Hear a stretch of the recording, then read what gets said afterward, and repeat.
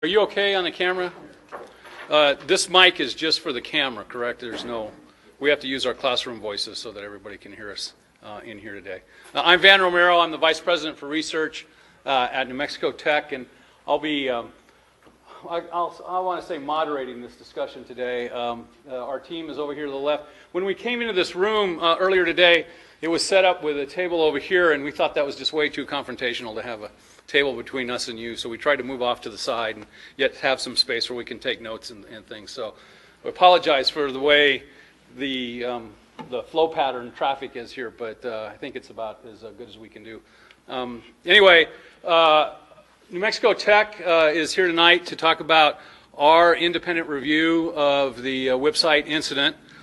The genesis of how we got here was shortly after the event occurred, and a number of investigations were going on. There was numerous local people, and by local I mean elected officials, who were concerned that all of the investigations that were taking place were really they were a product of the DOE activity. And so they were all directed by DOE direction. And there was certain people, certainly our elected officials, both senators and certainly Congressman Pierce, were very adamant about some independent New Mexico review of what had happened.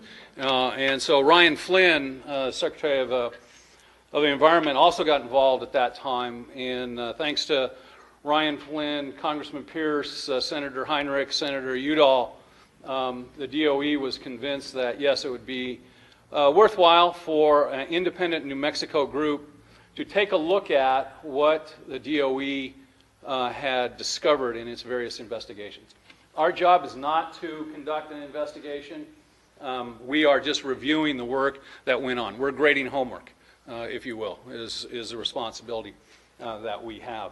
If we could turn down the lights just a little bit, I think it'll be easier to see. Yeah, that's good. That's good. Is that everybody okay? Not too dark? Please, I want this to be as informal as possible. Ask questions.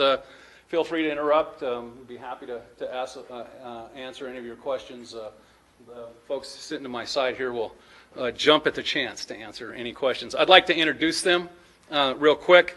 I'll start in the lower right-hand corner is Mike Hensley. Mike does a lot of strategic development for me. He spends a lot of time down here in southern New Mexico, and he's originally from Silver City.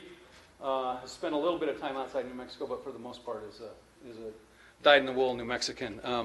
Next on the bottom is Julie Ford. She's a professor of technical communications. She's sitting in the middle of the table. She's been here in New Mexico for about 15 years, Julie, something close to that.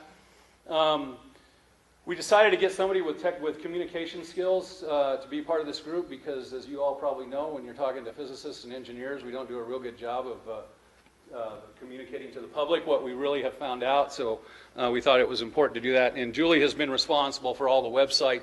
If you followed the website stuff in any of our reports, she puts it together. And thank God, because otherwise we would have a mess on our hands. Next on the bottom is Naveed Moshtavai. Naveed is sitting right there. Naveed has been at New Mexico Tech for over 30 years. He's the chairman of our minerals engineering, our minerals and mining activity at New Mexico Tech, and has a lot of experience has done work on WIPP over the years and had a chance to interact with some of you here. Ali Fakimi is next. Ali is down at the end. Ali's been at Tech again for about 15 years too, right? He is the modeling expert, so he knows how to model, use computer models to look at how events occur and can track those through under different circumstances. In the upper right-hand corner, we have Gina Chavez. She's my assistant. She's made all the arrangements for everything, and she's a lifelong Socorro native. Melissa Candelaria Lyons is a graduate student at New Mexico Tech. She'll soon have her PhD. Her area of expertise is unconventional explosives. So not the standard type of explosives that we think of like dynamite and TNT and stuff like that, but but homemade explosives and other chemical reactions that can become energetic. Obvious reason for having someone like that on the team. And Melissa's from Farmington and went to another school up north of New Mexico Tech for a while, but she saw the light and came to New Mexico Tech. Jeff Altig is right here next to me. He's chairman of our chemistry department and has been here for 10 years? Yeah, 10 years. And then I'm the vice president for research, as we said. I've been at Tech for about 20 years. My family came to New Mexico long time ago. One of the interesting things, the story I like to tell when we're talking to Carlsbad and WIPP people, when I was a graduate student at New Mexico Tech, I worked for a guy named Marvin Wilkening, who was a descendant of the Manhattan Project, and then stayed in New Mexico to become a professor at New Mexico Tech. I was working in his lab in the mid-70s. He said, I have to leave for a day or two. He came down to Carlsbad, came back. I said, gee, what were you doing down there? And he says, a bunch of us were talking about storing radioactive waste in salt deposits.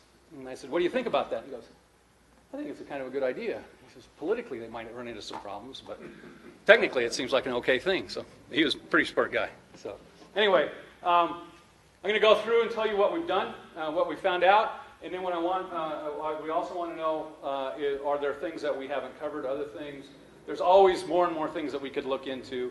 We want to know what concerns people here in Carlsbad may have, and we may be able or may not be able to look into those. We can't do everything for everyone, but we want to do as good a job as we can.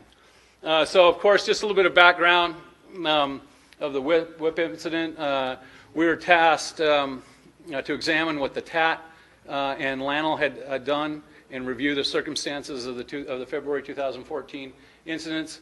Our focus is to determine the conditions that led up to the rupture of the drum and to review the conclusions that DOE had made. We want to be complete and transparent in our review, and we want to make everything available to the public. That's why we're having public meetings. That's why everything that we do is on our website. This is the timeline of the steps that we've taken in this process. We started in December of 14. My, how time flies, right? We just started in December 14 with a preliminary review of the TAT report. The TAT report wasn't quite official at that time, but they were gracious enough to give us a preliminary copy so we could start to examine that. In February, we met with Don Hancock from Southwest Research to find out what concerns he had, and we've continued to meet with him, right, Michael? You've met with him just recently, haven't you? Just so you met with him monthly, right? So we've kept Don in the loop all through this to make sure that there's no surprises. My deal, if you will, with Don Hancock is that we wouldn't try and come up to the 11th hour and spring anything on anybody. That we'd tell him what we were doing, he would tell us what his concerns were, and I think we've had a pretty good relationship over the past year. In April, March through April, we did an in-depth review of the TAT, so we rolled up our sleeves, looked through the report, and tried to see what made sense, what didn't make sense, and essentially came up with a set of questions. And so in May, we forwarded those questions to the TAT for review.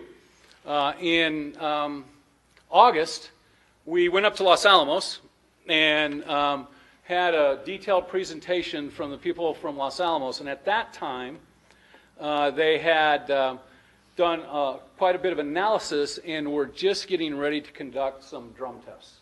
And I think those drum tests have now become very, very famous. They've really done a lot to explain from our perspective what has happened. But the first time we met with Los Alamos was just prior to them doing the drum tests. And then also in August, we met with a TAT in Albuquerque for them to present their responses to our questions. I know Paul Shoemaker was there while we did that. It was, I thought, a very invigorating interaction back and forth. We're talking about all of the different analysis that were done, assumptions that were made, and also the scope of their work. One of the most important things in any of these investigations is is to define the scope and stay within that scope. As I said earlier, they can wander off, and you can get trapped in chasing a whole different set of requirements that may not address the original answer that you want. So we talked about the scope also a lot. In September, we issued a interim report that had the questions and the responses from the TAT team. In October, we met again with Los Alamos, and they had partial results from their drum tests. My understanding is the drum tests continue, some of the drum testing continues on today, but they've had some very dramatic responses. Also in the October timeframe, some former EEG, Environmental Evaluation Group, employees who had retired responded to our interim report. They had a number of questions, and we started to look at those questions and respond to them. Then our team also issued an updated interim report. Our report in September had a few things that we wanted to correct. And also, we had the results from the LANL drum test as well by that time. November, December, just recently, we followed up with the EEG and provided them with answers to their questions. We have not posted them yet on our website. That's correct, right, Julie? Yeah, right. We have not posted them yet on our website.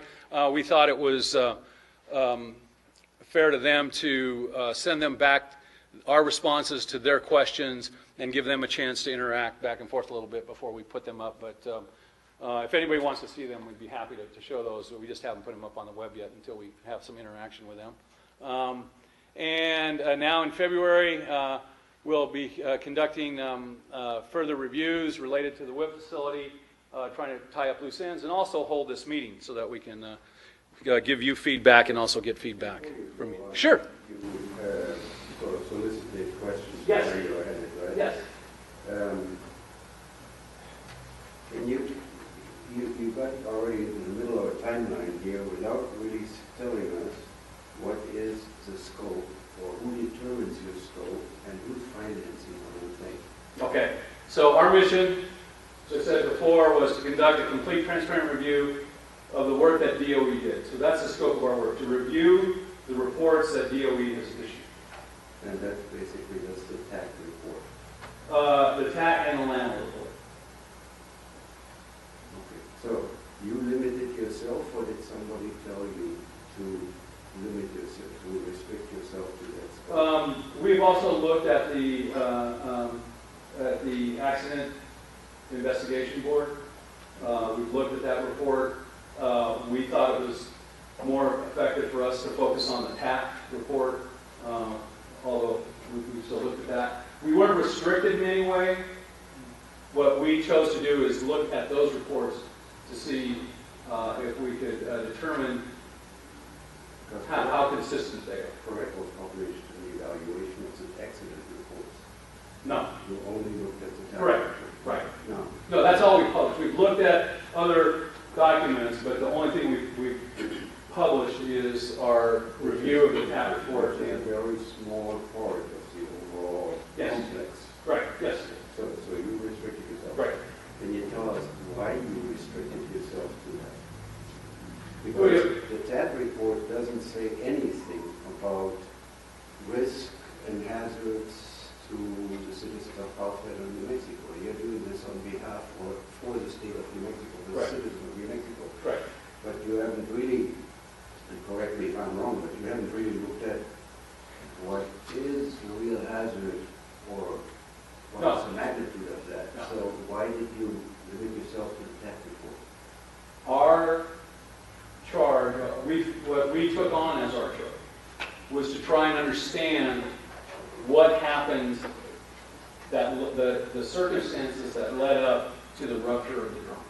Which is a scientific question. Correct, and we're scientists. Who is funding you? The Department of Energy project.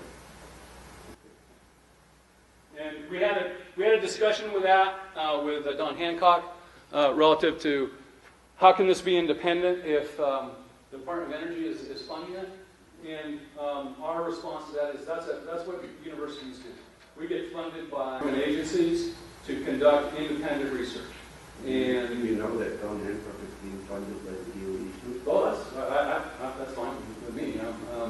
I'm just making a statement that as a university, we feel a responsibility to do independent work no matter where the funding comes from. If you can always question that, that's fine. You did a science report and presented yourself as a science. And it really puzzles me why you went to Don Hancock, because neither Don Hancock nor anyone of his group has ever published anything on scientific aspects of WIPP.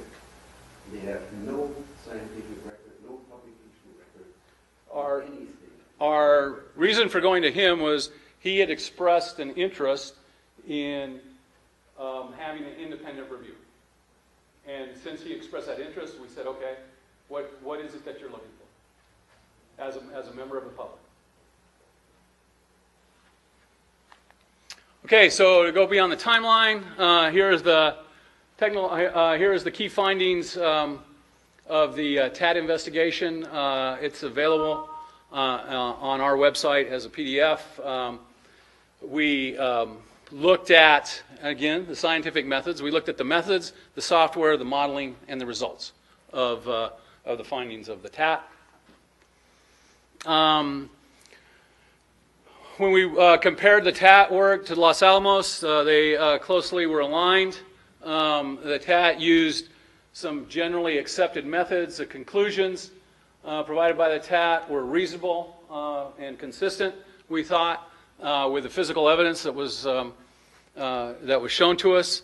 The TAT had an extremely focused charter. This is an important point, I think, in that this extremely focused charter has very positive things to it. It has a narrow focus, which helps it to minimize getting lost in the weeds. Of course, the negative part of that is it could look to something of being overlooked, an important event that may not be considered if it's not within their narrow focus. So we think that one of our comments is we come on both sides of this issue of the focus of the TAT report. It's good that it's a narrow focus, but also that does have some drawbacks that people should be aware of. Right?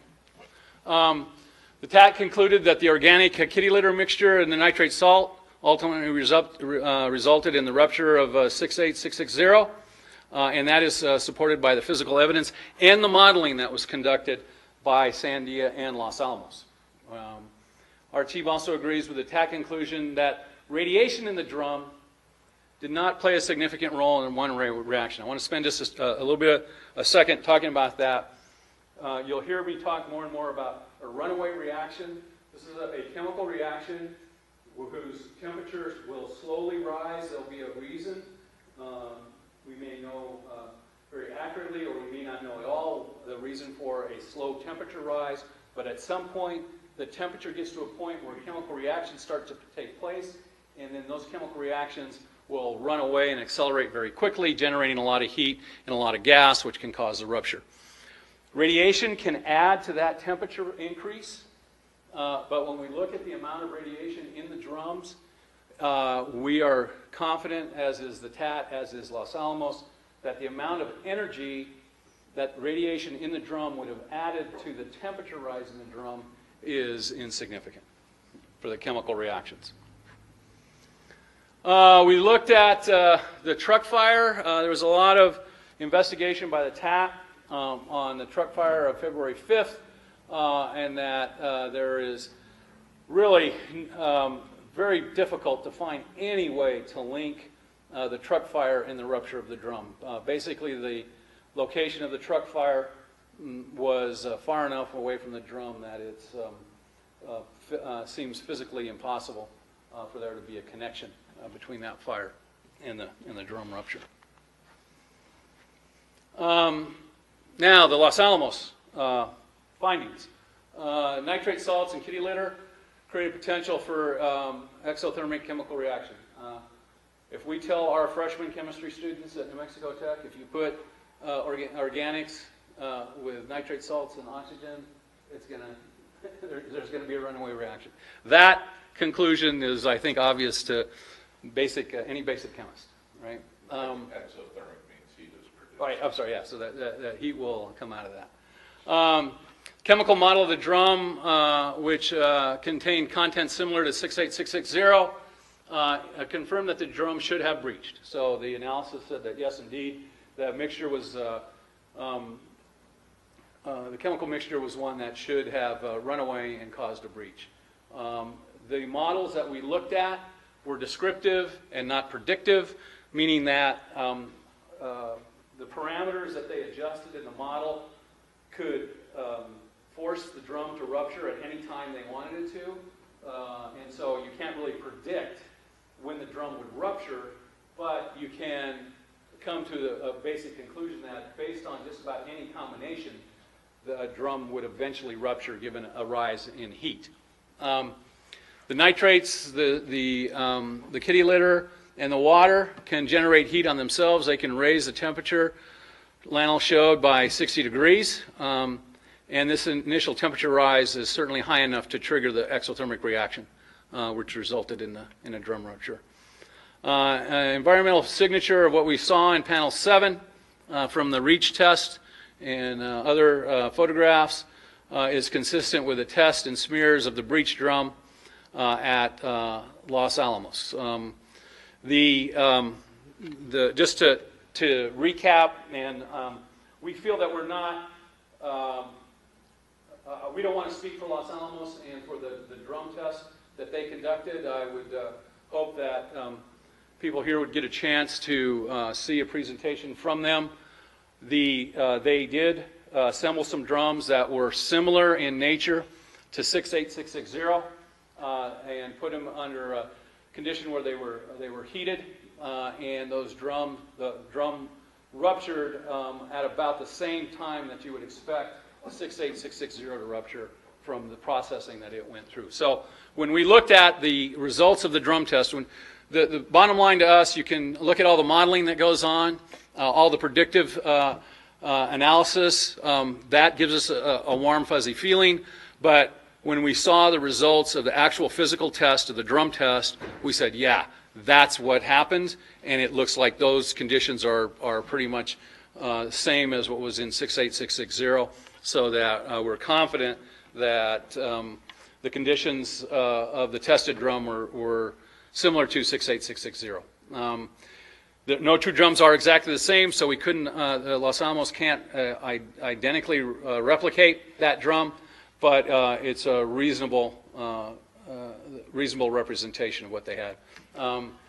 The modeling showed that there's a lot of variables that can lead to the exact process as to when it runs away. Oh, that's my last slide. Right? Nope. One more. Right? This is my last. No, it might. What happened? You did that? There we go. Okay. I guess, yeah, I guess I've kind of talked about this already a little bit. I got ahead of myself. I apologize for that. Variables tested. Here's the variables that were tested in the LANL drum: the ratio of the sweet, the salt composition, neutralizers, and the influence of radioactive elements. And you can read the conclusions. There was a very high potential for reaction, and that the conditions led to breaching of the drum. I think the bottom one is important. Breach of the drum containing sweet is possible even at ambient temperatures. Oh, there's a lot more slides left, isn't there? I don't know why I jumped. I think I hit a wrong button here. Okay. Our understanding is Los Alamos is continuing to do headspace gas testing on the drums. Does anybody here know? Is that a valid statement on our part? That's one thing we want to find out. The tests continue. They are continuing, right? Yeah, that was our assumption, right? Plans communicated to us in the fall were that they would prepare some more salt-sweet mixtures, and that they would look at these in some bottles and then test the bottles on a weekly basis over a number of weeks, right?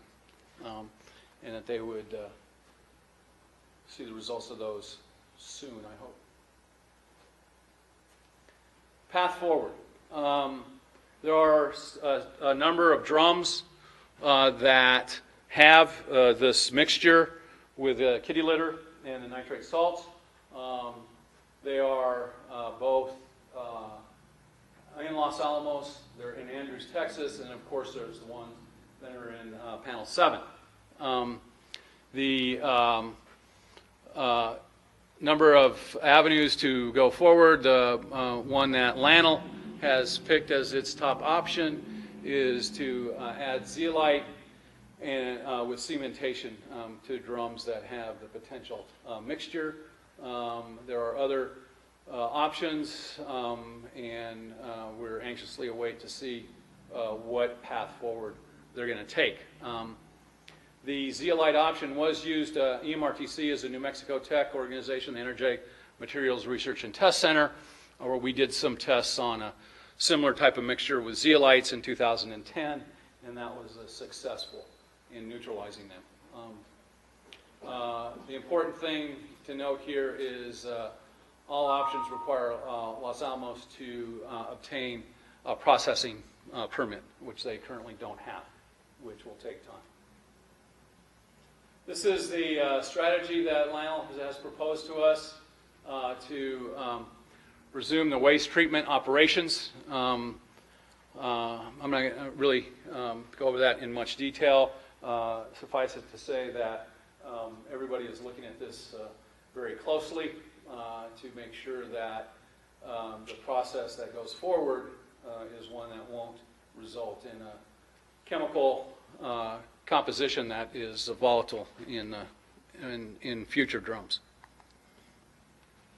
Yeah. Can you go back to, right here. What is that zeolite option used before? That was not used on a S-wheat thing. I mean, what does that mean? That bottom bullet? Next to the bottom. Right, the zeolite option used at EMRTC.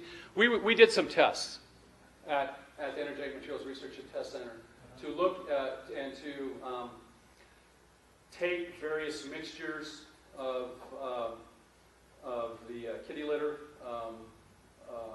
Zeolite kitty litter. Correct. And the inorganic. Right, there we go. Let's put it that way. And we tested those through a range of tests, which I'll call are the DOT standard tests, which test for sensitivity in these types of materials. And those tests show that the material was insensitive. Okay? Did I answer your question? It does answer my question. Yeah. We all do that. Yeah. Well, yeah. Okay. I don't know if the public knew it, but yes. What about the plastic? There's been discussions many places about that's an accelerant. It's like gasoline, the plastic bags that it's in. I'm gonna throw my comments under the bus. Yeah, the plastic liner, there's been some thought about that, but we didn't see that directly in the drum test that LANL did. That would be to me, that's kind of an obvious problem right there, that they all have flammable plastic in them, which certainly doesn't help. No, and it wasn't just the kitty litter that's the problem. The neutralizer they used was also a problem. That's also an organic-based material that can react with the nitrates.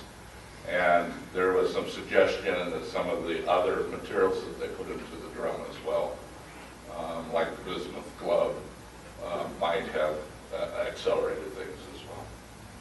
So the conclusion, basically, you agree that it was just the S-suite that caused this, but you're not really saying that. No, I think we are saying that. We're convinced, based on the test that was done, that combination of the sweet and the salts can lead to the drum rupture. because it did. I mean, the test showed that it did. Now, are there other conditions? Yeah, for sure there's other conditions that could lead to it, yeah. And you want to minimize everything you can. Anything else?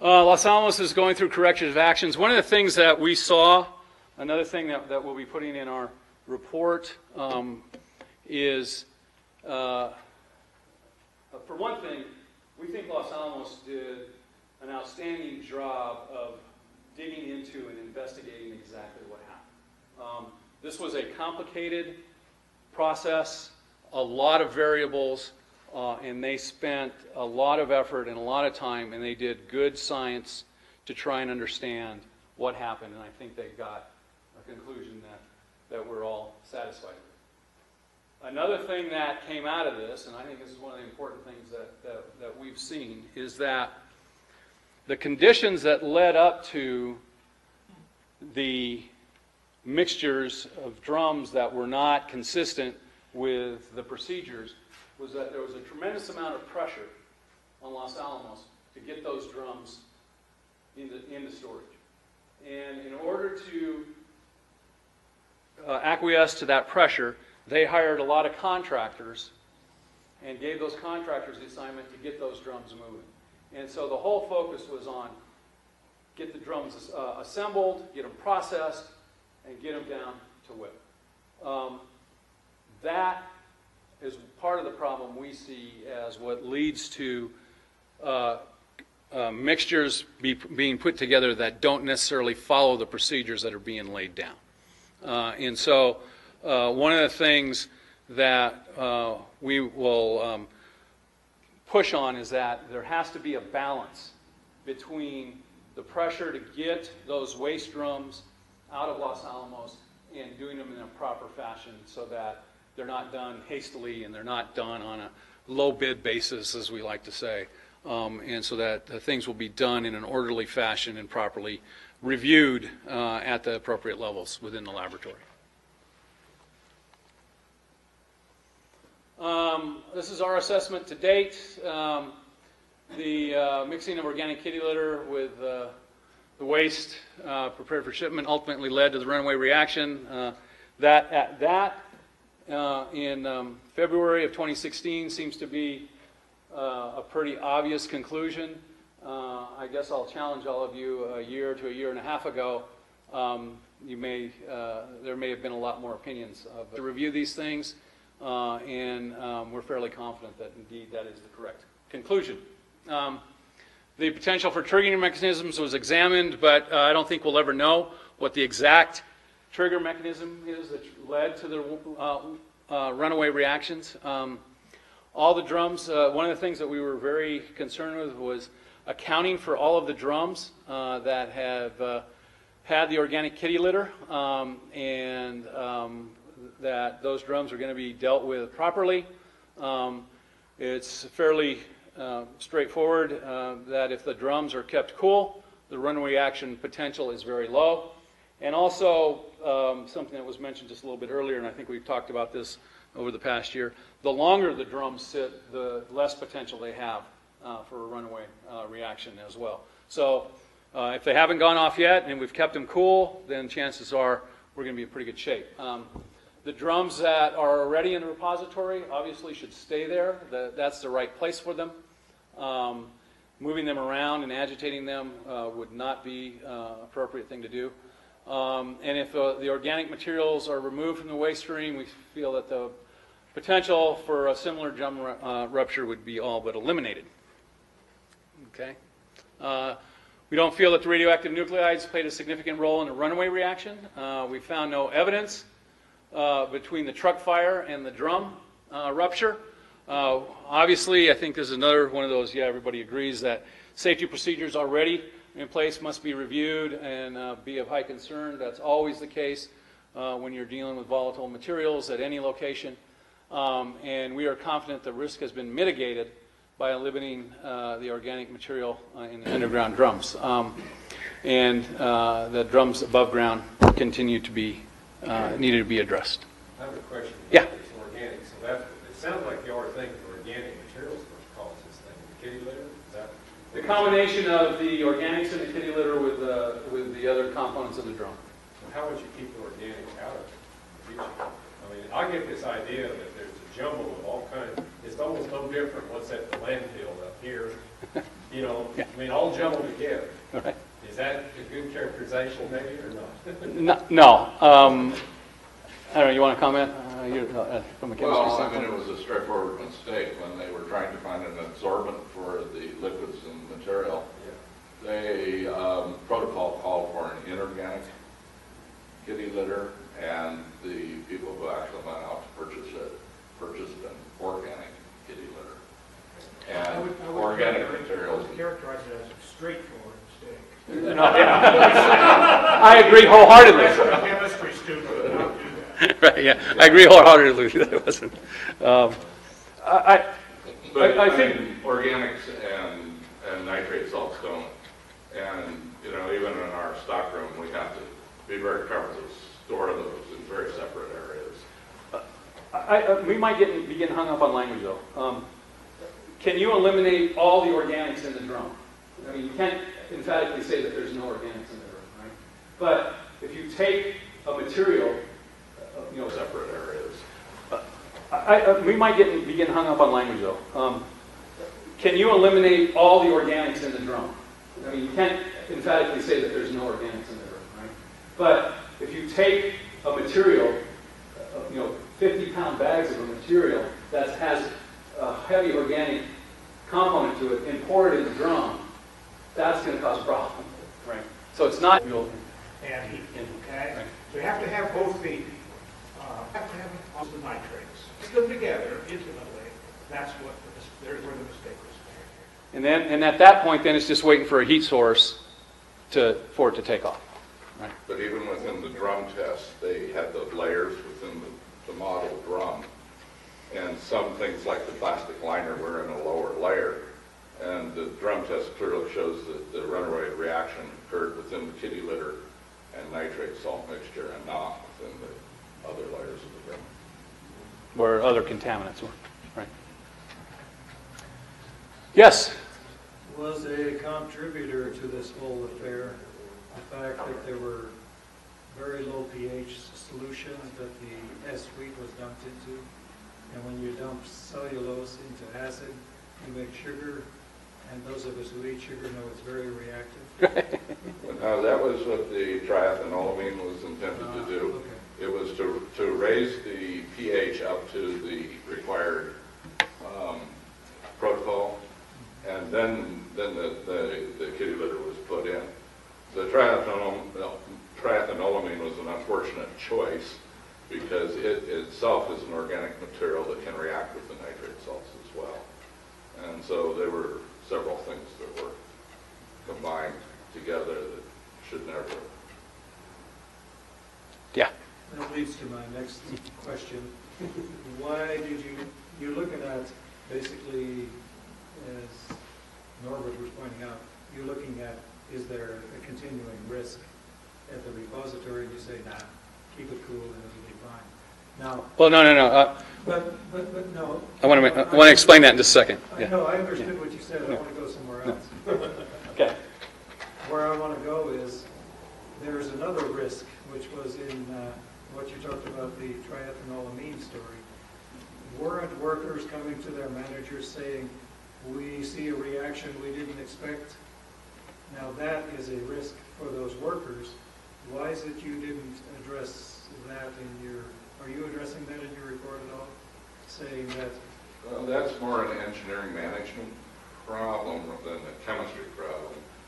Yes, they did go to their managers, but the problem really started with they knew they needed to raise the pH of this material, and they basically went to a chart without a managerial approval and said, that neutralizer, that one looks like it'll work. And so in a normal engineering process, they should have had some approval of that change in the protocol. are you addressing this at all in your report? Not the current report, But you will in the one that's final, I guess. If that's a concern, yes. I mean, Well, that's what we're here for. It's, in concern that was flagged in the AIB report. Mm. And it was done quite nicely there, but I thought that you would have also doubled down on that from a chemistry perspective and said even that was a very poor choice to make. So, Yeah, we'll take a closer look at that. That's why I said, we're here to find out what other things are of concern. And if the oversight doesn't change at LANL, then, you know, the people are still doing things without supervisor's permission. it's already changed. Yeah, no, it's changing. I mean, I stand, I really do, as a scientist, when I looked at the process that LANL is going through, they are doing a very good job of understanding what went wrong and how they can make sure that it doesn't happen again. They've convinced me. I mean, that's I know they have a long way to go. They have a lot of people to convince, but from my perspective, it looks like they're going down the right path. And they still admit that they believe that they made mistakes. Right, yeah. And that they've not tried to cover these things up by kicking them under the rug. They've said, we made mistakes and we're going to do what it takes to make sure that mistakes don't occur a second time. I mean, I've never worked in an industry where people didn't have errors. It's unfortunate that this error is of the magnitude that it was, but things happen. Yes? Yeah, but let me put forth a hypothesis.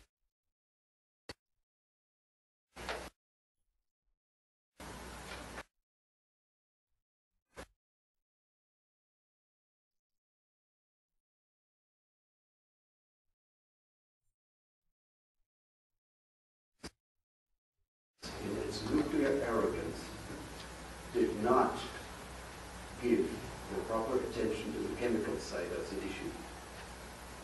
And I have not seen any evidence that DOE or the National Lab have so far acknowledged, realized, or addressed this issue of the nuclear culture, the nuclear safety culture, running roughshod over other concerns, whether they are on the chemical side or on the mining side, and thereby ignoring or missing risks that are far larger, or potential risks that are far larger than any of the risks that we're talking about in consequence of this radiological release.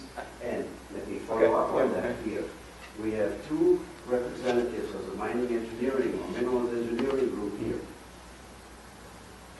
If you really read the EIB report on both the fire and the radiological release, one thing that stuck out to me was the first suspicion was that a roof fall had caused the release of the radiological materials or the breach of the drums and the following release.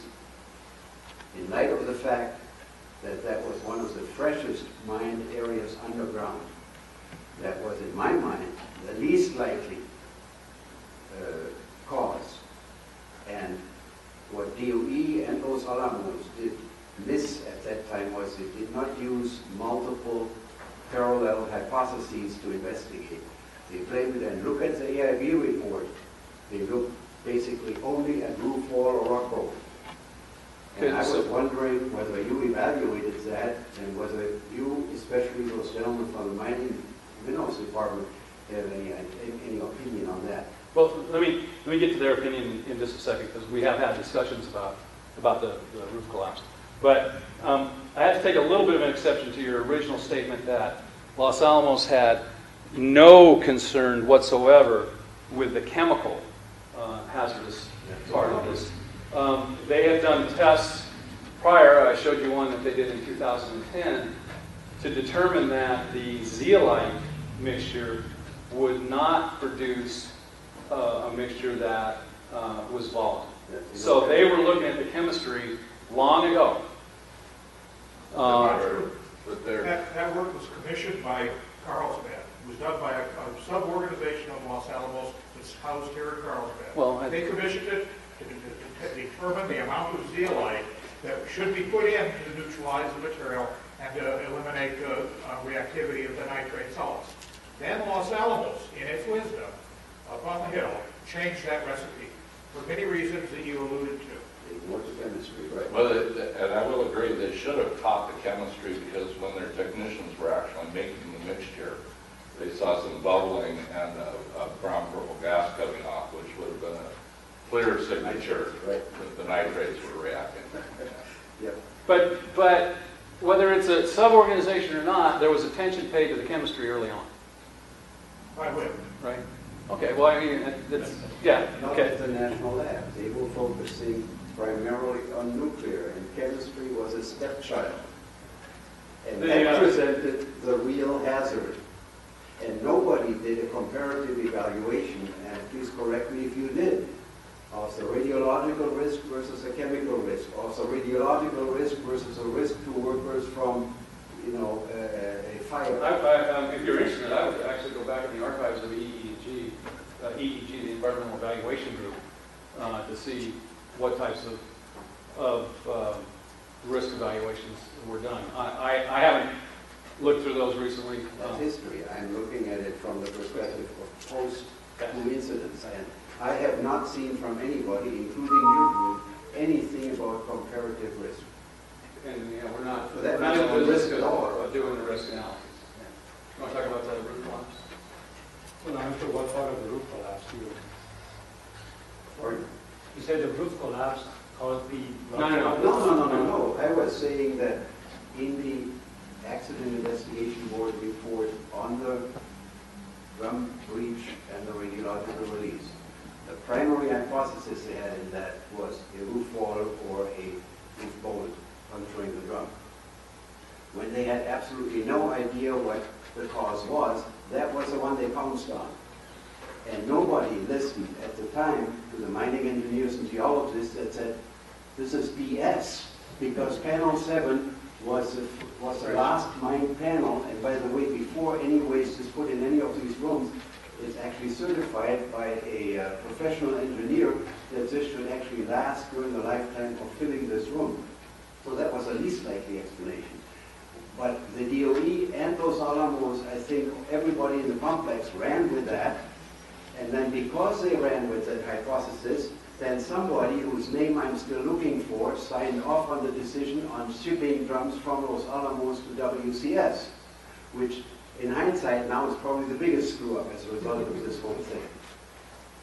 So you didn't look at any of that, right? Well, like you said, that was the very first thing they assumed, the roof is collapsed and caused that. But Right.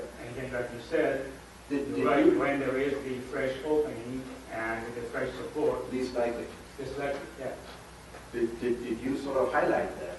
Or did anyone that you know of scream at that and say, hey, this makes no sense? Well, I think that was well established. That it wasn't. Later on in the report, they put that aside, and you don't see anything like that in TAT report. But they never... But remember, when you work with natural material like rock, there is always a chance that it's not like concrete, that you can evaluate all the parameters.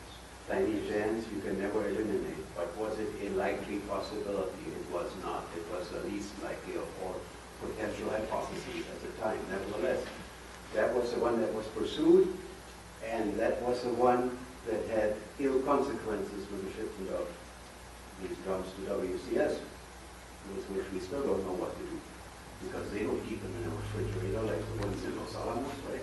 By the way, it's very, I think, illuminating that at every one of these meetings, those Alamos representatives are conspicuously absent. Any other comments? Yeah. What Norbert's talking about is the conclusion in the EIB first phase Right. report on the release. The second phase report, of course, they corrected that. But you're right, while they were running with that assumption, things were done that in hindsight shouldn't have been done. But And you said- nobody's responsible for it. There's but no they- name attached to that But decision anyway. in fairness, they said at the start, we didn't go to the AIB, we looked at TAT and Los Right. Alamos. We're doing a scientific review of that. Those conclusions, I don't know how I would even begin to comment on decisions that other people made that I haven't really reviewed. That's not part of our charter. I think Part of your charter. Who sets the charter? We do, Okay. Then again, why did you restrict it so much? because I wanted to be able to get it done. You are a New Mexico state-financed institution of higher learning. And I think, correct me again if I'm wrong, that the first interest that you should have, as again, the New Mexico taxpayer-financed institution, should be to look at the real risk and real risk assessment and risk comparison, the risk-based assessment, those kinds of things. Because what you did is a nice scientific sort of PhD thesis type work, but it has no relevance whatsoever to the safety of the citizens of New Mexico. It has absolutely no relevance to that. Oh, well, we'll agree to disagree on that. I think it does have relevance as to why the drums ruptured and how we can make sure that they don't rupture. We are not the policy people. If you're interested in policies and decisions that were made, you should be talking to Ryan Flynn and not us. Is what you're asking basically, are we reviewing the decision-making process within the WIPP culture that led to that particular decision being made? I'm wondering with what is the benefit of your work to the citizens of New Mexico. I think it has scientific benefit, it makes a nice publication, all that stuff, but I don't really see any direct connection there to the real benefit to the citizens of New Mexico. But knowing the actual cost, Los looking at Alamos the figured that details, one out. helps out. But you don't believe Los Alamos. Prevent future events. I didn't say that. It's not a matter of belief anyway. It's amazing that a scientist says belief. You know, my 86-year-old mother asked me about 4 days after I told her that we were doing this. She said, well, Michael, why are you doing this? I said, well, Mother, I'd like to be able to tell you whether or not what the probability of this happening again is. And that's really where we're at here. You asked what is the relevance to the citizens of New Mexico. My family's lived here a real long time.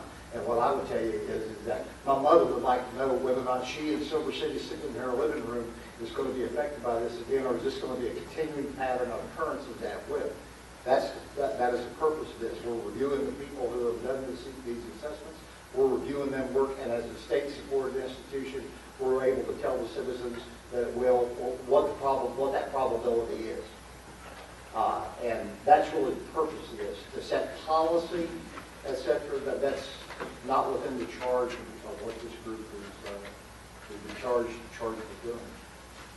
As a matter of fact, one thing we were told is not in our purview was to address policy issues. That's Ryan Flynn's. It's not policy. Risk assessment is not policy.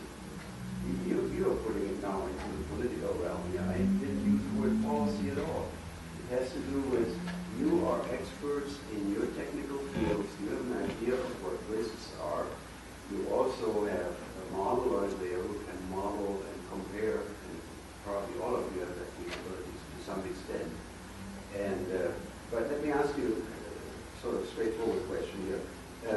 Which ones of the former EEG personnel actually did participate in this review? And Who are the two? can you name some? Yeah, sure. James Chanel and Georgia. Thank you. Anything else? Thank you all for coming.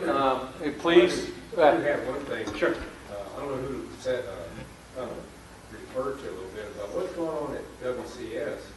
When all those drums got sent there after that, when y'all didn't know what was really happening with. Has anybody went into those drums and tried to figure out if there's a problem with those drums at WCS? They're not accessible. They're stored away. Are they mixed with concrete or concrete poured over the top of them or something? Is that what I remember?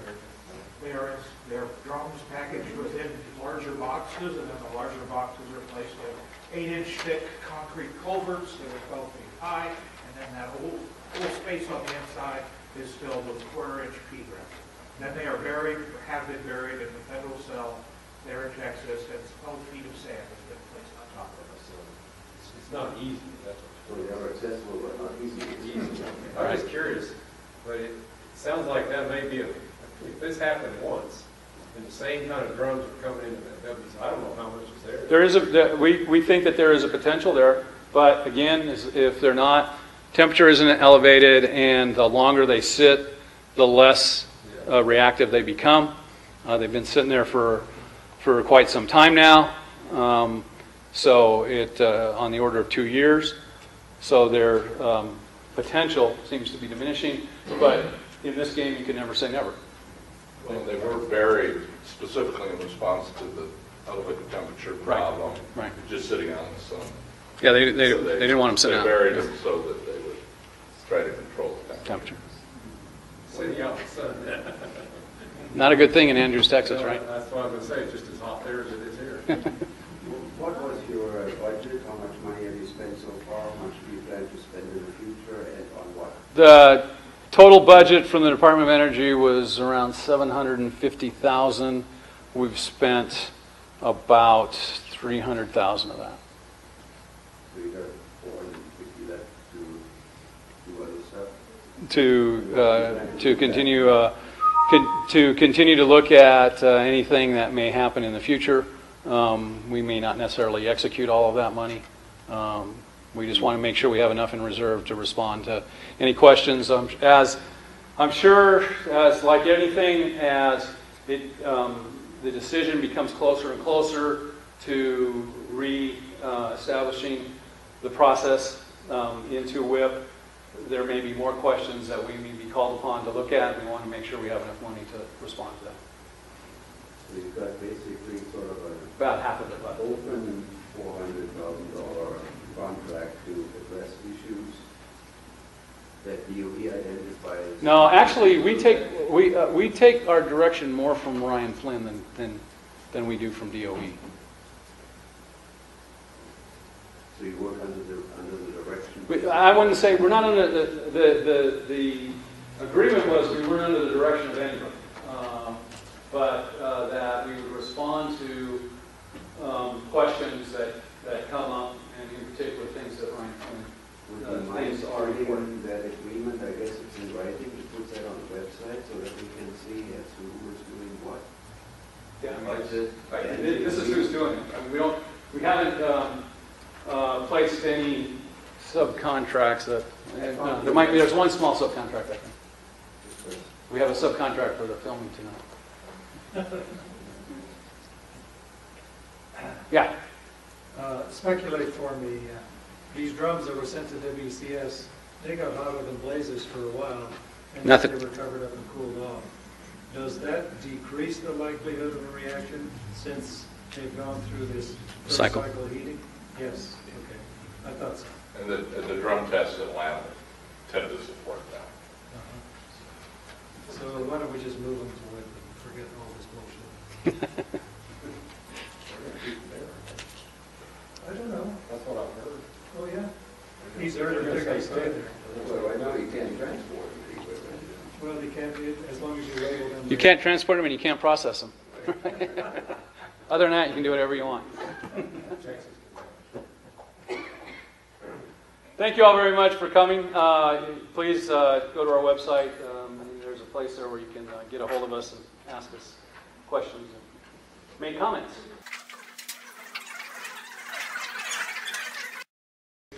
You can't transport them and you can't process them. Other than that, you can do whatever you want. You can't transport them and you can't process them. Other than that, you can do whatever you want. You can't transport them and you can't process them. Other than that, you can do whatever you want. You can't transport them and you can't process them.